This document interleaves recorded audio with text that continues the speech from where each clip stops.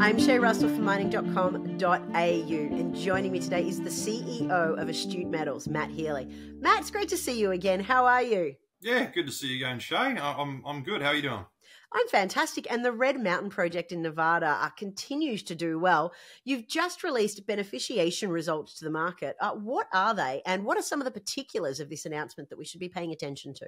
Yeah, look, that's right, Shay. We just put some new beneficiation results out, and this follows hot on the heels of some results we announced in April that demonstrated that beneficiation actually works at Red Mountain.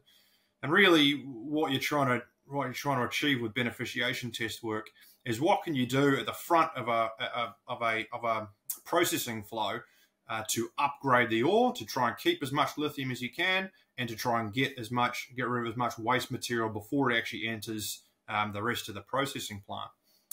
And this test work has come back really well. We upgraded the lithium from 3,200 to almost 4,500 parts per million lithium. So that's a 38% upgrade, and we also removed 48% of the mass. And most of that 48% looks like it's actually removing calcite, which is a significant acid consumer. And for these projects, acid is the number one line item for operational cost. So, yeah, look, it looks like we're removing almost half of the calcite in this sample. So it's a fantastic outcome. Upgrade in the lithium and a downgrade in the reagent consumers. Fantastic way of phrasing it. You took the words right out of my mouth.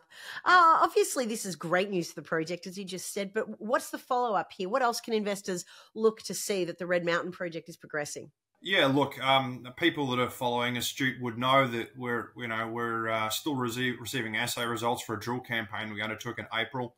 We've got another 4 holes worth of results to come back from the lab. They'll come in probably in the next, there'll be a batch in about a week's time and another batch in about 3 or 4 weeks' time. So we've got that workflow. And then on the other side, we're continuing with all this processing test work. And that's because we're pretty confident in how our results are coming through for Red Mountain. We're confident we're going to get our mineral resource out at the end of the year. And we want to advance the metallurgical test work side of things as well. So, this is one type of beneficiation we've tested. We're also testing something called attrition scrubbing. That work has already kicked off, and results for that will be out in 3 or 4 weeks.